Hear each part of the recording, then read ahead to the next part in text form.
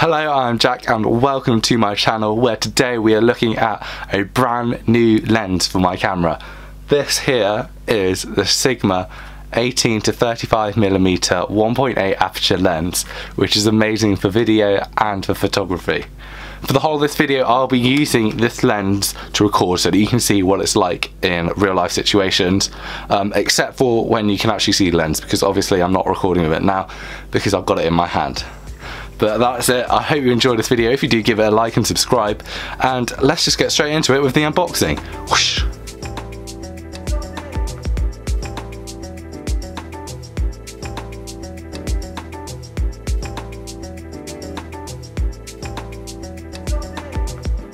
This is the Amazon box and I'm going to open it up right this second.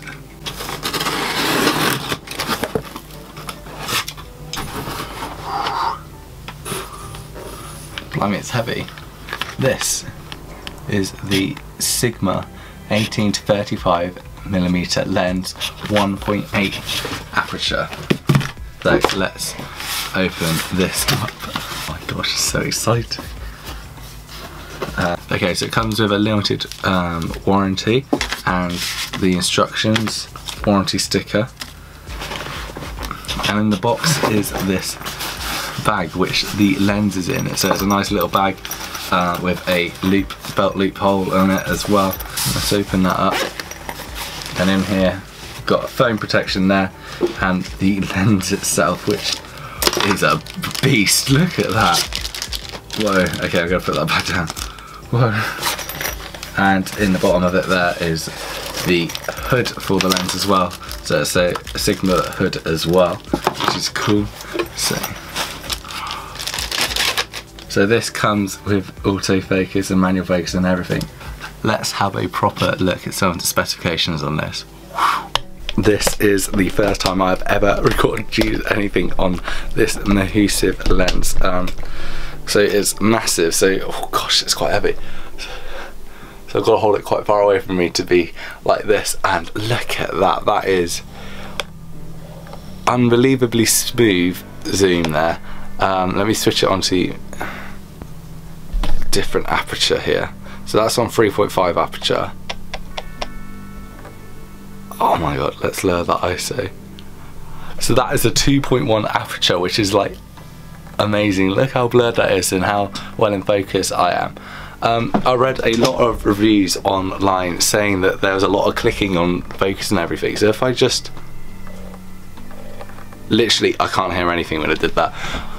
So when I first got my camera, which is the Canon 200D or SL2 Rebel if you're in America, when I first got that camera I got the kit lens, and I also got this, which is the Nifty 50, which is a 50mm lens, and its aperture is, I want to say 1.8 as well. Because it was 50mm and this camera is a crop center, it meant that I had to literally be miles away and wouldn't be able to use it. Just by holding this I've got a really sore arm. It's quite a heavy lens. This is incredible. For something like this I'd normally probably be on 800 or 1600 ISO, but I'm on 200 now with 1.8 on my aperture. Right, let's go and test out this lens.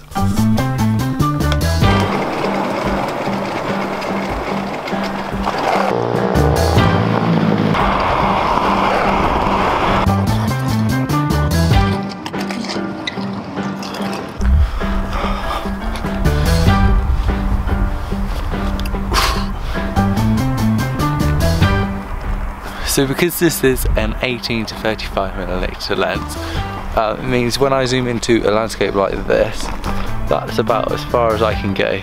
So that's 85mm, and that's back to 18. So my Canon kit lens was an 18mm lens, and because this lens is a little bit longer, it's a little bit more closer to my face, but there's not much of a difference there. The lens has also got a 1.8 aperture, which means that if you look in the background it's nice and blurry and my face is very clear.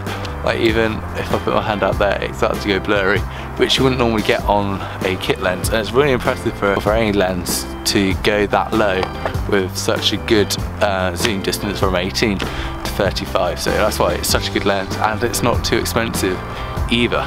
So the sun is just setting, so it's getting quite dark now. Normally if I was filming like this, I'd be at least ISO 400, maybe 800. I'm currently now on f1.8 and 100 ISO, which is the minimum ISO which I can get on this camera, so that is really impressive, which means I've got a lot more flexibility for when I am in a low light situation, so that's good.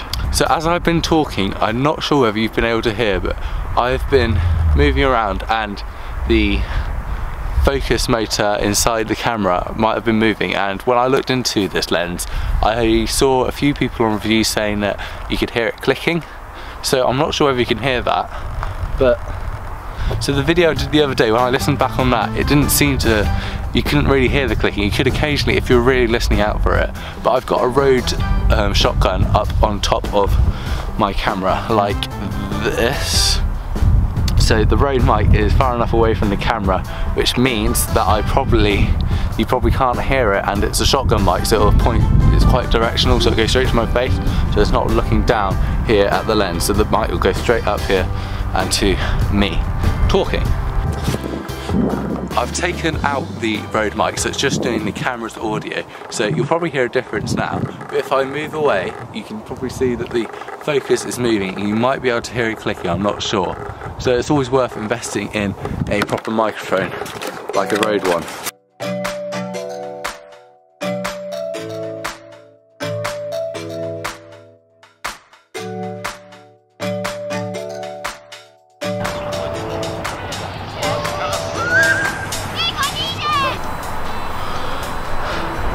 So I was just about to turn around and head back, and then behind me was this. You can't see it because it's so... Let me do that. The sun is setting and it's absolutely beautiful. Oh, I love a good sunset.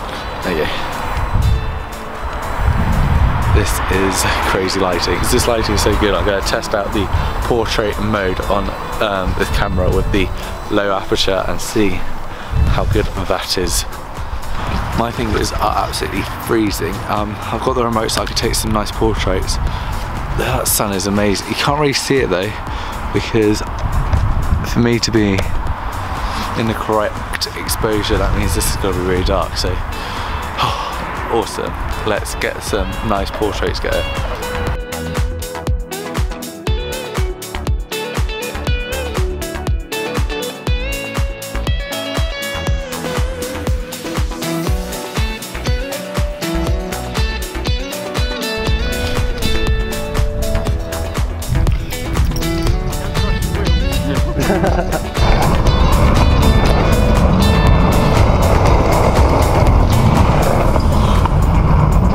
Hello. So this is my regular vlogging setup. I've got the camera here with a Rode mic on top and the Gorilla Pod. So I'm holding onto the Gorilla Pod like I normally would, and I'm on 18mm for the zoom so that you can see my face and I'm not too in your face like that.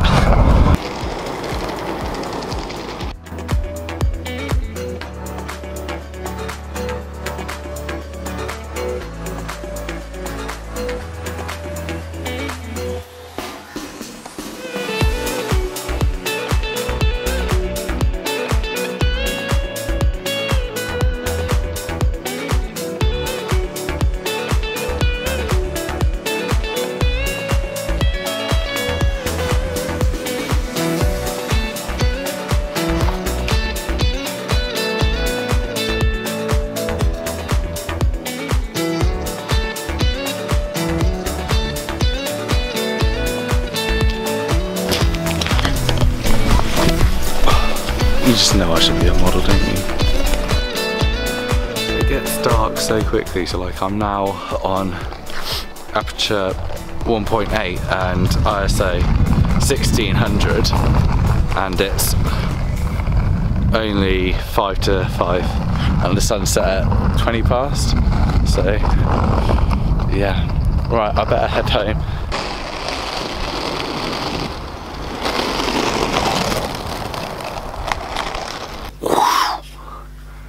Thank you very much for watching this video so far. This lens has been absolutely amazing. Like, I've looked back on it and that footage has been so good. Like, the 1.8 aperture is such a great benefit of something like this, and it comes from 18 through to 35mm, which is really good for the price it is, because the Canon expensive lenses are like £1,000 more than this is, so that's really good. I'd really recommend this to anyone. Thank you very much for watching this video, and if you did like it, perhaps you'd give it a like or even subscribe if you're not already, and I will see you in my next video. Thank you very much for watching. Hello, I am Jack. Bye.